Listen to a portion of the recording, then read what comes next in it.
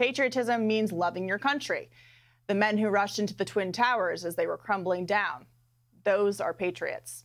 The police officers who risk their lives every day, those are patriots. And the countless veterans who sacrifice their lives or watch their friends die, those are patriots. I'm so proud of our flag, and I'm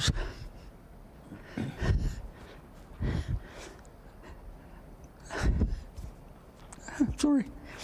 I'm so proud of all the kids that died with me.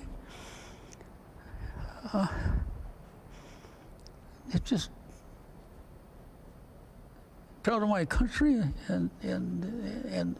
but again, the greatest pride is in thanking the young kids who fought, those that survived as well as those that died.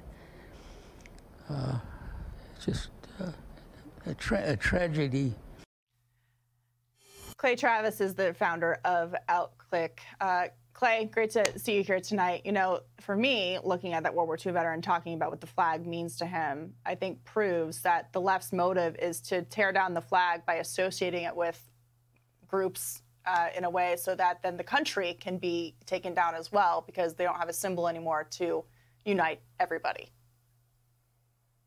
Yeah, Katie, a few years ago, I had the good fortune to travel to Normandy and stand on the beaches and the cliffs looking out over the ocean there and think about what that gentleman and all of his patriot friends did on that day and beyond as a part of liberating the world from true evil.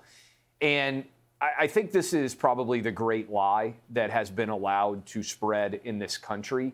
And it is the idea that America is a racist and awful country. If that were true, people all over the world wouldn't be risking their lives to try to get here, of all different nationalities, of all different backgrounds. America is imperfect. It will always be imperfect as a nation run and founded by and led by humans.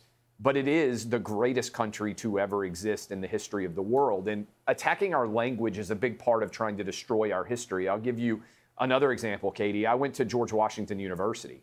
They just changed the mascot of George Washington University from colonials because they didn't like the connection of colonies.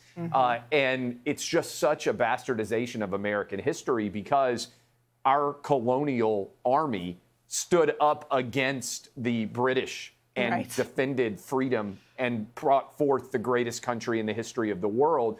But people are too dumb and naive and easily led astray to even understand basic history.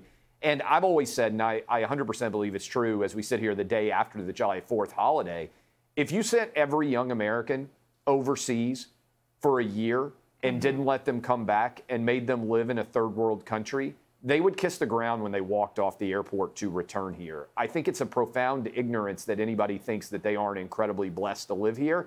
And I'm hopeful that as we move into the next political cycle, we're going to get back to arguing about who loves America more instead of whether or not this is a great country or not, because it's easy to answer that question. Well, you don't have to send them to a third world country. You can just send them to Europe for even a week, and they'll want to be coming home because they won't have the basic things that they really enjoy here in America. And as a daughter of the American Revolution, I really appreciate Independence Day and what it means for this country and what it's meant for people, patriots, who have sacrificed everything to get us to where we are at this point with our freedom today. So, Clay, thanks for joining me. See you soon. No doubt. Amen, and thanks to everybody who's given us those freedoms. I hope everybody had a fabulous 4th. Including George Washington. All right.